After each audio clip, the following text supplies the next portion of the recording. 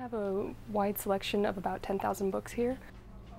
We have everything from fiction, mystery, children's, autobiography, anthologies and essays, poetry, young adult, Western regional fiction, Western regional history, regular history. We get asked about a wide range of books here. People are interested in the classics, contemporary fiction, local authors like Craig Johnson, Kurt Wendelboe, C.J. Box, Kat Urbakite, Nina McConaughey. Everybody has a different interest, kind of, and we really like to cater to that, but we also really like to showcase the local authors when we can and show everybody the talent that Wyoming has. So this is C.J. Box, and he's a local author, and this is his first book, Open Season. He has a series he's writing that's called the Joe Pickett series, and it's kind of mysteries that take place in Wyoming, and he writes kind of mysteries, and he also has another series that's not the Cody Hoyt or the Joe Pickett series called the Cody Hoyt series. And then on this same spinner we have Craig Johnson, and he's also a local Wyoming author, and he writes his stories based in Buffalo, Wyoming. And I have met him personally, and he is a really nice man, and he's so much fun to talk to. He's a great storyteller, and he's really personable, so I've enjoyed getting to know him a little bit.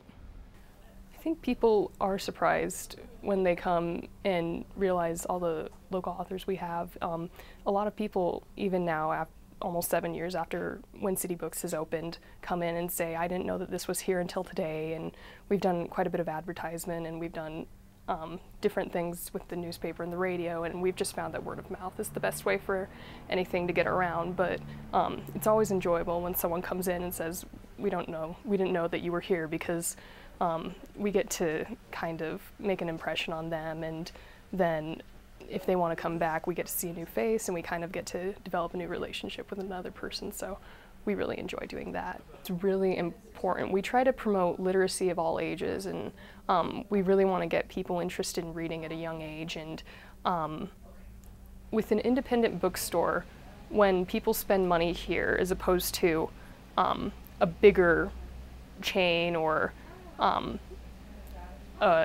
shopping online or something, the money stays in Casper, and it really strengthens the economy. Like our paychecks we spend here in Casper, and our bosses try their hardest to shop downtown when they can and to support the local businesses. So it strengthens our economy in that way, but also the staff here read, and we are really passionate about books, and it's not just a job to us. It's not just us wanting a paycheck or something like that. We really want to help the customer, and we really want to get people something they're interested in and help people find a book that they love, their next favorite book, because we're so passionate about books. So I think that's what separates us from a big chain retailer, or I think that's what makes an independent bookstore special.